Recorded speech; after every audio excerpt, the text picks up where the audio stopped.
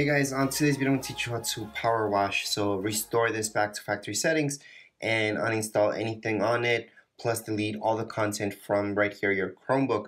So right down here, okay, bottom right hand side, you guys will see that little icon with whatever picture you guys have for your own account. So just tap on there. Once you guys tap there, you guys will see this icon right here. Just tap on that icon.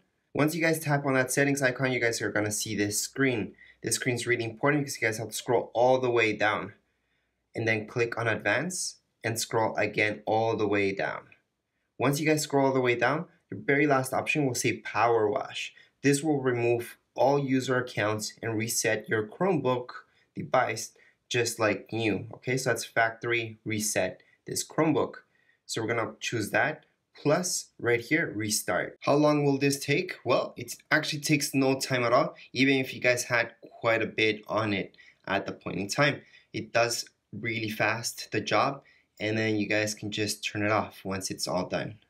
So at this point, we can just do power wash or update firmware for added security. So that's really your option. If you update it, it's going to take a little bit longer. If you guys want to do this in a rush, just click on power wash, continue. Then you guys should see this screen right here. Again, this should not take too long for you guys.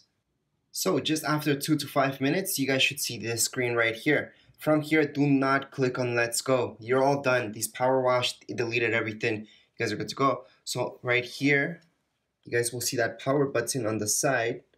Okay, so here's my power button.